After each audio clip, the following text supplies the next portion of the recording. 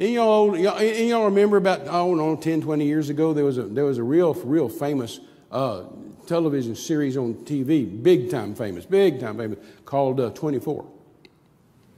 Yeah. Remember that?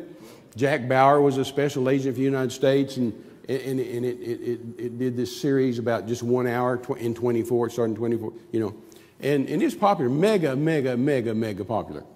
And all my Word of Faith preacher friends just thought it was the grandest thing since cornflakes. I mean, the Copelands, the Savells, the Hagans, Fred Price and his whole family. I mean, every preacher I knew, they just all in 20. And I liked it too. I watched it all the time. And so it was a big topic of conversation. And I even heard Gloria Copeland stand up one time and she said, you know that Superman wears Jack Bauer underwear, right? She said that in the conference, so I'm not telling tales. And so I preached for Fred Price every year for, 25 years or so. He's passed away now, and I had the honor of doing this part of his funeral. But I preached for him every year. And so I was out there one year right in the big heyday of 24, and his whole family sitting on the front row. There's Betty and all the girls and Freddie Jr. and everybody.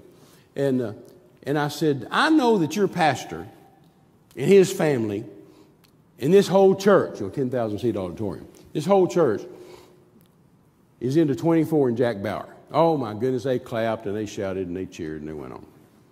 And all the Prices sitting on the front row, yeah, man. And I said, well, today my sermon title is Things I Have Done and Can Do that Jack Bauer has never done and can't do.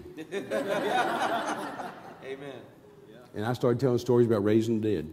Come on. And I said, Jack Bauer never raised anybody from the dead. Yeah.